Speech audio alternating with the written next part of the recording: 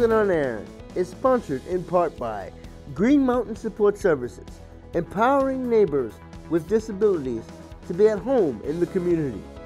Additional support for Ableton on Air is sponsored in part by Washington County Mental Health Services, where hope and support come together.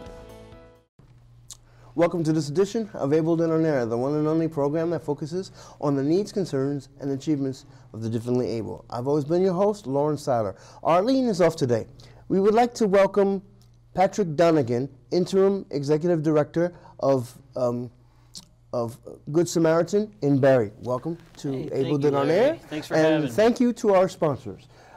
Tell me the missions and goals of Good Samaritan, because I know you guys are doing a bunch of good things now. Yeah, we do a whole lot of stuff, but our main goal, our main objective is to provide emergency shelter for people that need it for a number of different reasons.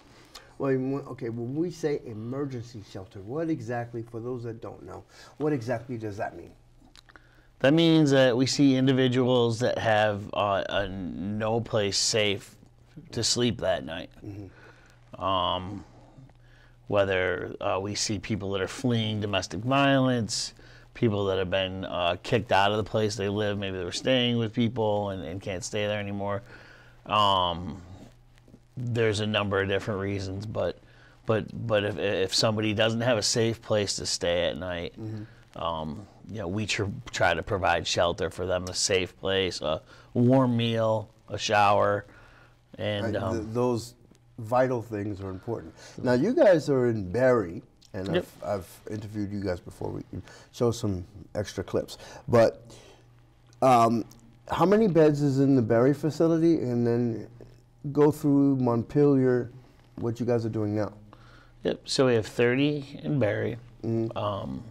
At the seminary, we have our main location is the 105 North Seminary, where you visited before and did an interview. Then we have a seasonal emergency shelter that's also in Barre at the Heading Church, and there are 14 beds there.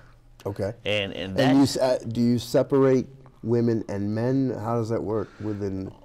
That shelter, typically at our main shelter on Seminary Street, there's women's dorms and men's dorms, and then there's an area to set up cots that we try to accommodate couples if they'd like to be there.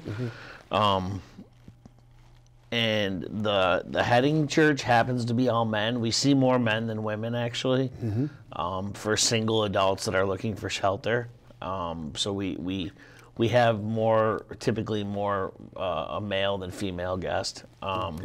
So Heading Church is mostly all male this year and last year. We could accommodate a female there if we needed it and somebody needed shelter and they were comfortable with it. But that's a 14. Some of the churches, besides having the shelter there, they also provide meals as well. Sure. So that's a big in Barre actually. There's breakfast provided almost every single day. In Montpelier, there is a lunch provided almost every day. We provide bus passes for free to people so that I know you guys have had plenty of fundraisers where organizations like GMTA have given bus passes, have given laundry detergent and other things to you guys that's vitally needed. Yep. So we try to accommodate guests. So if transportation's a problem, they can access these meals that happen in Montpelier, or if they're staying in Montpelier and need to get to Barre, because a lot of the services that are provided actually are through Barre, the McFarland Building with economic services and Social Security and stuff like that. Now, what exactly, if a person needs certain things like Social Security, food stamps, how does your intake process work? So when an individual comes to us, we have a very thorough intake procedure, and we try to first make sure the person's okay and see if they need any immediate medical attention or anything like that. Try to meet the person where they're at, And then we let people get settled in first. But we do have an intake procedure to see what people have, if they have food stamps, if they have money coming in. But really, when people are coming in a crisis type situation, with, you know, as you can imagine, if you have nowhere to stay, that's pretty. Define crisis. What exactly is the definition, in your opinion? Well, a crisis can mean a lot of different things, but a crisis, as far as being homeless, I mean, you know, think about the middle of winter in Vermont having nowhere to stay. Exactly. To me, that's a crisis. So what we try to do is make that person as comfortable as possible, let them get a warm shower, let them have a meal. Then we have an employee that works with us through Washington County Mental Health. We typically like everyone within 3 days to meet that individual. He's great. And he'll help us decide if the person maybe needs medical attention, to get some medical attention, whether they need to touch base with Washington County Mental Health, drug and alcohol, if they need a counselor to help with that kind of stuff. Mm-hmm. And then they're assigned a housing coordinator, which is kind of a housing coordinator / case coordinator. You know, it's a small nonprofit that we run. But small nonprofit, but you're doing bigger things. We do a lot of work, so we have to wear a lot of hats. Yeah, and so we try to provide case coordination, all of us in our own way, you know, and part of that is figuring out what people need to kind of take those next steps to you know, find the path away from homelessness. Mm-hmm. You know, and our goal for every individual is, you know, first to shelter them, to have, you know, people stabilized and comfortable and safe. Mm-hmm. Then to help figure out, you know, what needs to be done so that you're not in this situation again. Talk about the ending homelessness in 2020, because I know that's been a large situation within Washington County. That's actually a state thing. That's not just Washington County. And the goal is, you know, what we're finding is that, you know, we're trying to collaborate with our other community partners. You know, there's amazing organizations out there. Capstone does so much for people and does so much for the homeless population. They're a huge ally of ours. What does Capstone do? Capstone does so many different things. They help with housing, case coordinating. I mean, they do the Head Start program. I mean, I could go on and on, but they, with us specifically, you know, they help us get our people into the right programs, and Washington County Mental Health, you know, Vermont Housing. You know, we work with a lot of different agencies, and there's agencies across the state that the goal is to end homelessness by 2020, and by collaborating with one another, we're hoping to make that a possibility, and finding that not duplicating services. Exactly. What do you mean by duplicating services? So if say you ran an organization, you know, right down the road, and we were both trying to house the same person, it'd make so many people needing housing. It would make more sense for us to collaborate with one another and say, hey, okay, you're trying to house Jane Doe, and I'm trying to house Jane Doe. Why don't we put our resources together, and I'll work on this end and you work on this end, you know, so that we're not doing the same thing. And so you're not overstepping each other. We have limited resources in the state, and you know, there's not a ton of people, and there's not a ton of revenue. So we have to be really smart with the dollars that we have, and that's one thing that Vermonters have been great at, is I think approaching these social issues in an intelligent manner, and using, you know, all the resources that we have to the fullest. Okay, now you guys are expanding. I understand that there's in Lamoille County there's a new shelter happening. Explain about that. Yep. So this year we're the fiscal manager and overseeing a group in Lamoille County that was a small grassroots kind of organization last year and very noble organization. They were just trying to take people. There's no homeless shelter in Lamoille, and we're putting people in different churches and doing different things. And this year, really kind of started working with us to become a bit more organized. Some help with the fiscal management and stuff like that. Because I know a lot of churches are helping you guys, put this together, which is extremely important. Yeah, without the faith-based community, all this would be very difficult.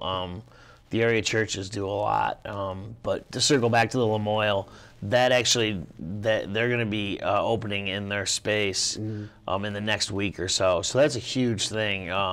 It's a beautiful space. There's a gentleman that owns a property that has donated the property to actually the sheriff in that county to be a shelter, which was just an amazingly positive thing for the homeless community with no one there.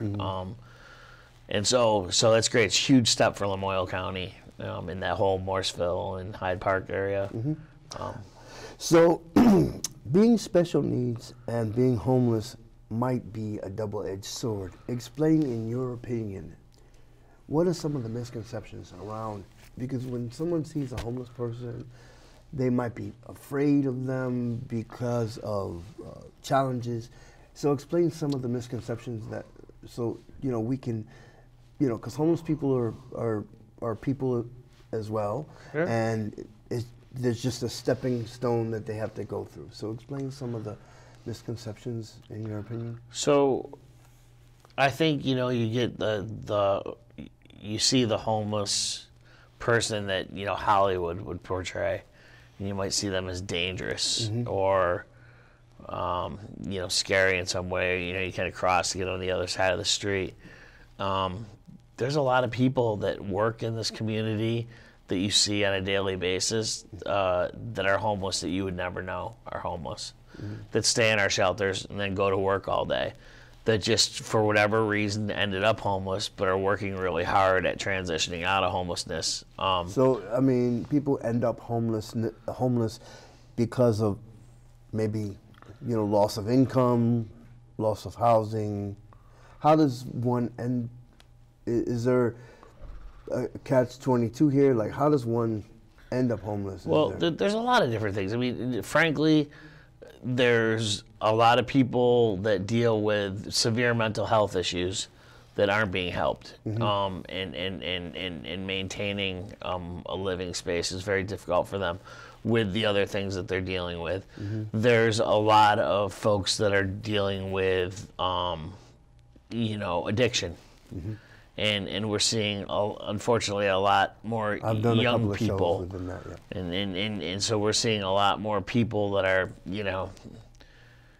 18, 19 to 25 that are in the shelter than ever before. And do you see more within Good Samaritan? Is it more young people or young adults versus older adults? Because once you hit the older population, I wouldn't say that. It kind of comes in waves.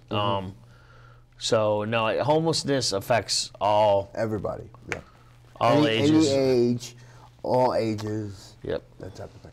So, what are some of the future goals of Good Samaritan that you guys are working on, besides these new places? Just continuing. We always want to expand. We've been really lucky. A couple of years ago, the state made it possible for us to double in size, and we've been full. In the winter, our beds are full. So, any chance we have to continue to make sure that no one's sleeping outside in these tough Vermont winters is really first and foremost our main goal. Now, I know that in 1986, Good Samaritan started. What was some of the backstory behind that? That was long before my time, but it started as a small faith-based organization. It was just churches in the Barre area recognizing that there was a homeless problem in central Vermont and kind of stepping forward to try to do what they could to help. Okay. So if people wanted to come to Good Samaritan, if they had, if they needed services, what is your address and phone number that people can reach out to you guys? Okay. Well, it's 105 North Seminary Street. Is there anything that you would like to say before we end the show that's real important for people to know about Good Samaritan? No, just we rely on donations a lot, and any little bit that people can provide to help, even if it's just a small amount, really helps us. Over a third of our operating money comes from donations. What type of donations? Food, because I understand that you guys have, people donate dinners. They can donate food, they can donate clothes. What type of donations are you guys taking right now? Food, clothes, money's always huge. Obviously, we have to keep the lights on. Okay. Well, I would like to thank you for joining me on this edition of Ableton on Air. For more information on Good Samaritan, you can log on to their website at www.goodsamaritanhaven.org. This puts an end to this edition of Ableton on Air. I'm Lawrence Seiler. Arlene is off today. Thank you to our sponsors. See you next time.